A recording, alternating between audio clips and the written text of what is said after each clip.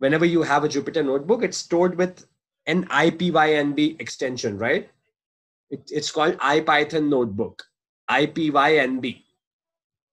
Mustafa, is this clear to you? Everyone knows that a Jupyter Notebook is basically of an IPYNB format, right? Like this.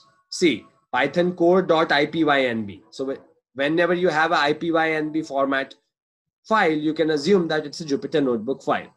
All right. Now here it's very simple. The overall UI of Jupyter Notebook is pretty simple. You have your kernels here at times.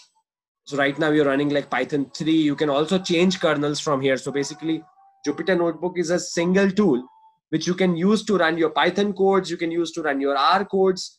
You can maybe even run your Java codes here. All right.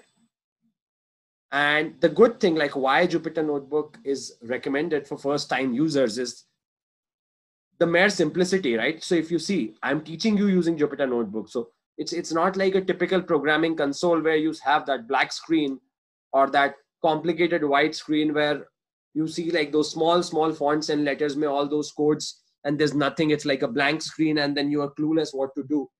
Jupyter Notebook is not like that. It's very user friendly.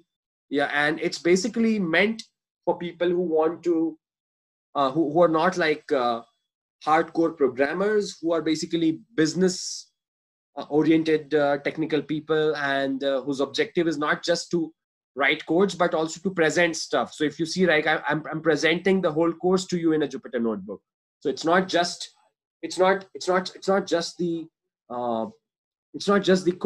It's not just the coding console. But overall, what you could do here is you could also present whatever stuff you have really easy to senior management, right? So that's a very critical aspect of using a Jupyter Notebook.